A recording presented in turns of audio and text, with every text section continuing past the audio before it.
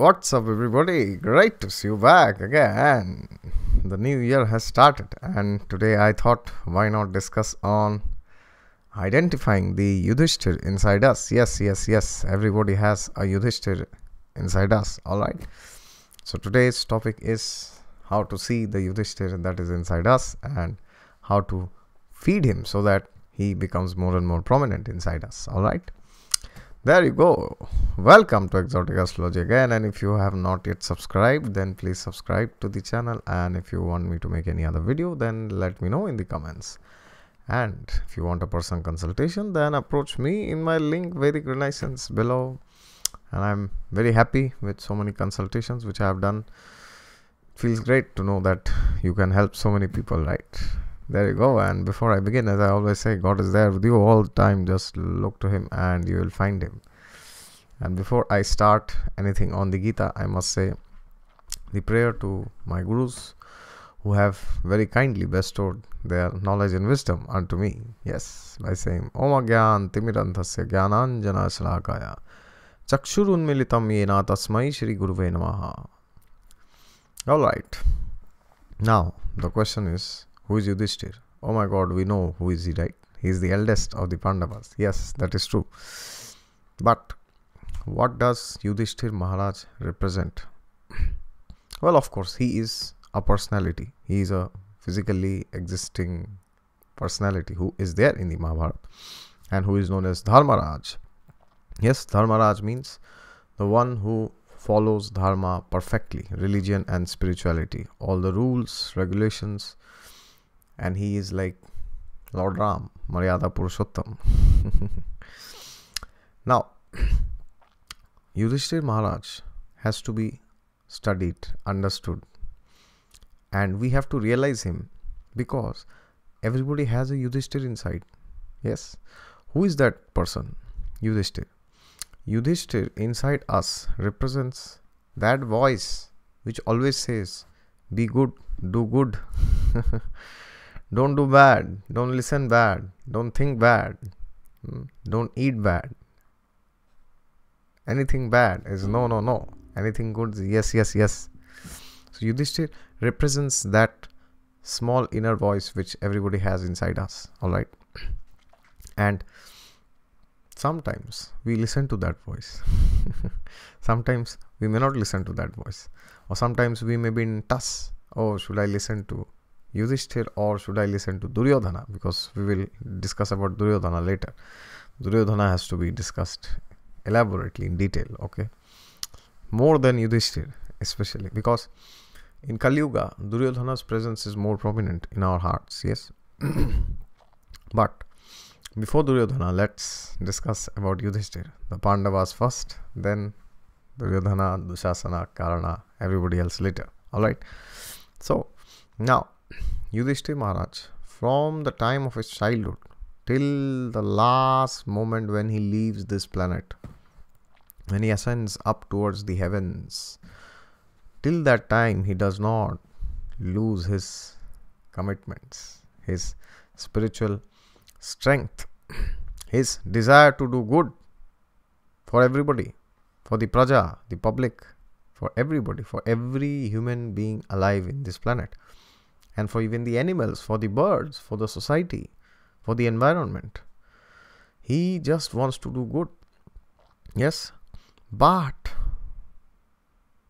sometimes the example of Yudhisthira Maharaj tells us that even if we are good sometimes, we may be the most virtuous, most truthful, most humble, most respectful, most loving, most caring person in this world. But that does not mean that others around us are also like that. Yes. Which simply means that even though we may be very good inside, but other people in this world may behave in ways because of which we may feel that we should not behave like Yudhisthira. Which means, suppose somebody cheated us. We were very honest with the person. Yes, and somebody came and that person came and cheated us. Or anything, maybe in a relationship or maybe monetary wise, or maybe we said something to the person and then that person went and said it to somebody else, which we did not want. Yes, anything, it can be any form of cheating, which can happen with us. Then what do? We also do the same with the person, or do we behave like Yudhisthira? That is where we have to check ourselves. Yes. So to expect that just because we are good, others will also be good is not right. Because we may be very good, we may be very honest, very truthful, but others may not behave like that. Yes. So it's important that when others don't behave the way we behave properly with them, then we do not behave the way they behave. Yes. Suppose somebody cheats on us, that doesn't mean we should also cheat on them. We may distance ourselves from that person. Yes, we may keep distance. That's okay. But that doesn't mean we should go for this tit for tat ideology. That doesn't work, because then what happens is, when somebody cheats you, if you also cheat them, then again you are creating another karma. Yes. The law of karma is very intricate. Once you do something again, then again somebody will do that to you. So don't do anything, let karma do its job. Alright. Don't do anything doesn't mean you don't take care of your responsibilities, but it's needless to go on taking revenge from somebody uselessly. Yes, Yudhisthira Maharaj could have done that, but he said, no, I will not uselessly waste my time taking revenge from people. Although fighting the war was a part of his dharma, that is why he fought. Yes. But he was also known as Ajata Shatru. Ajata Shatru means one who has no enemies. Yes. Because now you may say, oh, he's having so many enemies, but how come he doesn't have any enemy? No. He doesn't have any enemy in his heart. He never hated Duryodhana. He always loved him. He never hated Dushasan. He never hated anybody. This quality which he has, that he never hated anybody, this is something which we also have to cultivate within us. Alright. Whatever anybody does to us, we should always forgive. My God, that is such a great virtue which he has. Perhaps he is the only person in the Mahabharata who exemplifies this. Yes. Time and again this personality has been tested so many times, my God. At the end of his life, when he reaches towards the highest pinnacle of this Bhuloka, Indra descends in his chariot and says, my dear great king, the heavens are waiting for you. Please come and board this chariot. I will personally take you there. And then what happens? There was a dog who also accompanies him in the journey. And then Yudhishthira says, oh, but if I go, this dog also has to come. All right. And then Indra said, oh, what nonsense. Dogs don't have any place in heaven. And then Yudhishthira said, no, if the dog doesn't go, I will also not go. Either I will go with the dog or I will stay here. And then Indra said, oh, if that is the case, I cannot take you to the heavens. And then Indra said, why are you thinking of this dog? Now let this dog go wherever he wants to go. He or she. You come with us. Forget about this dog. The heavens are waiting for you. Enjoyment is there. Happiness is there. Everything is there. Please come. Don't get bogged up with this dog unnecessarily. Then Yudhishthira said, oh, if for me to come to the heavens, I have to leave this dog, because this dog has accompanied me in my way, then I will prefer staying here and rejecting all the pleasures of the heavens. My God, that's insane. And then suddenly this dog transformed and changed his form into Yamaraj, who was his father himself. Yes, Yamaraj is the one who is the father of Yudhishthira. And then Yamaraj said, I am very happy with you, my son. I was simply testing you. There you go. And then so many other places. There's one place where the Pandavas die, all four of them. And then there was a Yaksha who had taken their lives. Alright. And then Yudhishthira goes and asks, who is the one who have taken the life of my brothers? Then the Yaksha replies, yes, I am the one who have taken the life of your brothers. And then Yudhisthira asks, how can I get back their lives? Then this Yaksha says, you have to answer my questions. I have some questions. If you answer them, I will give back the life of one of your brothers, not 4, only 1. And then Yudhisthira answers all his questions, and then the Yaksha becomes very happy. The Yaksha says, select the brother that you want to be alive again. And then Yudhisthira was on the verge of the war that time. The battle was inevitable that time, when they were in the incognito, in Agyatwas that time. This is the story of that time.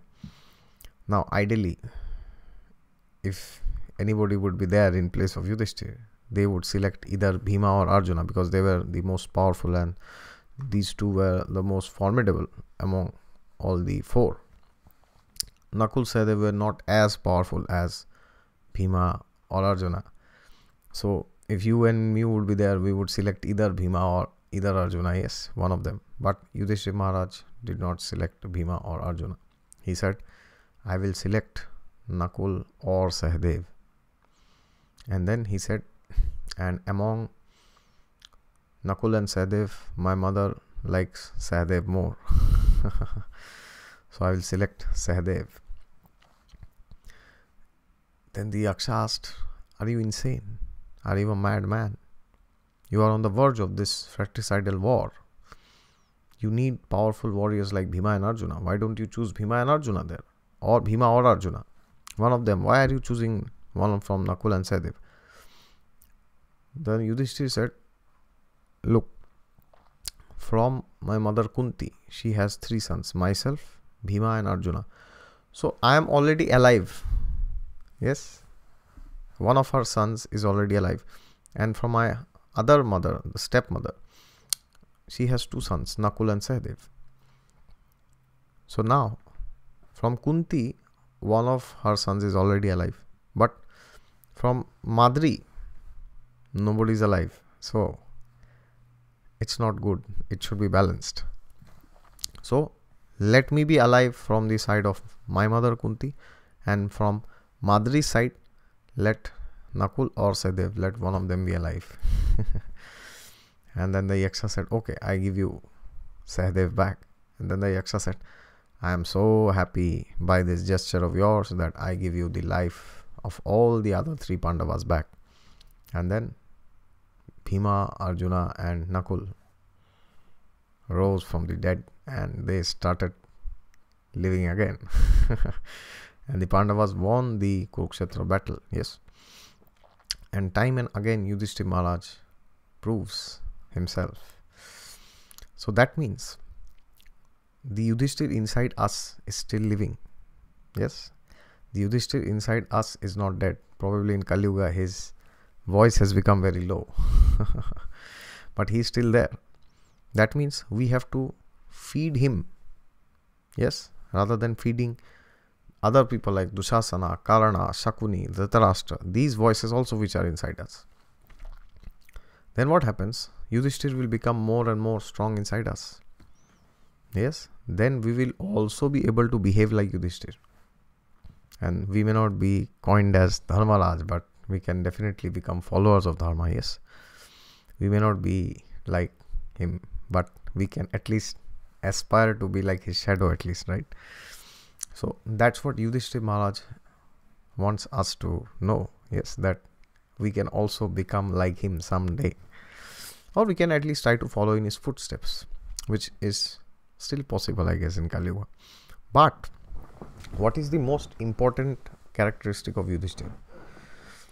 Is it that he was Dharmaraj simply? No? Because there can be many people who are followers of Dharma, or who are good, or who are very vigilant with the rules and regulations. But they may not be considered to be so great in the scriptures. But what was one quality of Yudhishthira Maharaj which made him stand out from everybody? Yes. Can anybody write in the comments? Ting tong. 1, 2, 3, 4, 5. Time's up. That quality of Yudhishthira was that he was completely surrendered to Lord Krishna. Should I repeat? He was completely surrendered to Lord Krishna, because of which he was able to maintain his purity, his commitments, his truthfulness, his honesty, his behavior throughout the entire Mahabharata. Yes, so that means what is the lesson? The lesson here is, which Yudhisthira Maharaj wants us to know, is very simple actually. It's not very complex. It's very, very, very simple. If you want that the Yudhisthira inside you remains alive, he doesn't die, yes, which is our desire to be good and do good for others, then we have to be in association with Lord Krishna or God, or whichever religion you belong to, yes. Now you may say, oh, but Lord Krishna is not there in Kali Yuga. What to do? But yes, there are so many spiritually elevated personalities, so many people I know, they have been diligently practicing spiritual vows. So many people, so many saints, even today they are there. So we have to go and associate with them, yes. As in Sanskrit they say satsanga, yes. Sata is referring to the mode of goodness, and Sangha refers to association, meeting people, going and socializing. So instead of going and socializing with materialistic people, where there are degraded talks about politics, money and women, yes, these are the three topics, right, on which they discuss.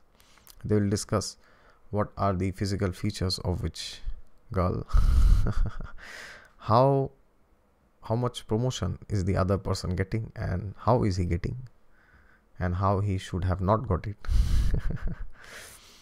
And then they will discuss who is going to be the next prime minister of this country, right? In India there is this election in 2019, and from now only people are starting, oh, who is going to be the prime minister. So now what I want to say here is, instead of going to pubs and sitting with people and discussing about women, wine, entertainment, there's this WWE, as my gurus say, na? World Wrestling Entertainment. No. It's wine, women and entertainment. Which film star got married to which cricketer? Yes. Such a waste of time. Such a damn waste of time. Na? Such a waste of time. How is their marriage helping me? Suppose tomorrow a cricketer gets married to another film star. How is that going to affect my life? But no. We are obsessed, right? Something is going to change in my life. Yes. My boss is going to love me more. My relationship with my wife is going to improve. No, that's not going to happen. But the media is obsessed about all this unnecessary things which will never give us any happiness. Yes. So instead of going and meeting such people who keep discussing about Game of Thrones, about who is going to win the next Cricket World Cup or Football World Cup, useless things which will not affect our lives positively. Or is there going to be a war between India and Pakistan in the near future? Yes. So many people in Facebook groups debating, discussing, oh my God, there will be a war maybe. Fools discussing foolish things, as they say, Bhagavatam says, blind leading the blind to the ditch. So instead of associating with such people who go and talk about women always, oh, she's having an affair with him, he's having an affair with her, oh, we know there's something cooking there, yes. So we should go and associate with those personalities who will take us close to Lord Krishna. That is what Yudhisthira Maharaj is telling. Because the only reason Yudhisthira Maharaj could be Yudhisthira, should I repeat, the only reason Yudhisthira Maharaj could remain as Yudhisthira was only because he was having Lord Krishna with him. Otherwise, there was no chance that he could have maintained his purity. Yes, he had great people, Bhishma, Drona, Vyasadeva, all these great personalities. Bhishma is one of the 12 Mahachans. So we also, if we want to maintain the Yudhisthira who is inside us, we have to make sure that we associate with personalities like Bhishma, Lord Krishna, Vyasadeva, Drona, although they are not there, but we have to see in this world who are those personalities who can help us go close to God. Yes, or who can help us think about God. Because only then will the goodness inside us be sustained. That is why many people say, oh, it's okay to be good, you don't need God, you don't need spirituality. No, that's foolishness. Because there are so many good people here in this world. If goodness would alone be enough, then the world would not be suffering, right? The problem is, goodness cannot be maintained without spirituality, because there will be allurements in your path. People will cheat you. Then what will you do? Either you get allurements, or when you get cheated, you take revenge. Then you lose your purity. Yes. But we have to cultivate a spiritual lifestyle by which we are very satisfied. Yes. The word Yudhisthira means one who is not bewildered in the war also. Yes. Yudhi refers to fights, wars, battles. Sthira refers to one who is calm, peaceful, serene. So if you want to be like Yudhisthira, means one who is calm during the battle. Yes, because life is a battle. Every day there are fights going on inside homes, in the company, in our office, within countries, within governments, within business groups, within organizations. So life is no less than a battle. So if we want to be calm during these times of the battles, then we have to make sure that we do what Yudhishthira Maharaj did, which means we internally remain very pure, but that will only be sustained when we associate with spiritual personalities who will help us elevate our consciousness and who will bless us also, that by whose blessings we will be able to maintain our spiritual commitments. Okay, otherwise there are so many good people who have come and they've been swayed off by the wave of time, by allurements, and by different other negative prospects from other people. Yes. So when Lord Krishna is there with you, then your Yudhishthira who is inside you, that Yudhishthira will still remain and he will flourish. Yes.